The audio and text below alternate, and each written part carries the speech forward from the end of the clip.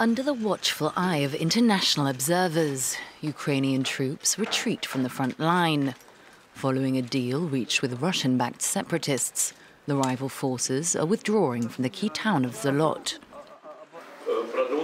Both sides resumed the pullback of weapons and forces in Zolot and continued to negotiate the disengagement in Petrovsk. Both sides are literally stepping back, and today they've made a huge step forward. After winning a landslide victory in April's election, Ukraine's new president, Vladimir Zelensky, has promised to make peace his priority. The de-escalation is part of the terms of a controversial peace deal, dubbed the Steinmeier Formula, agreed on October the 1st. Under the agreement, elections will take place in separatist-held East Ukraine, which could lead to the region being granted a special status. But for many Ukrainian nationalists, it comes as a betrayal. They see the move as a capitulation to Russia.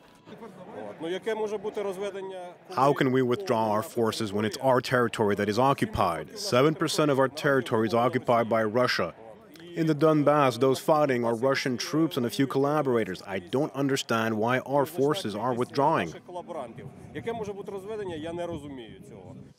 For its part, Russia denies any involvement in the conflict, claiming that only Russian volunteers are taking part in the fighting.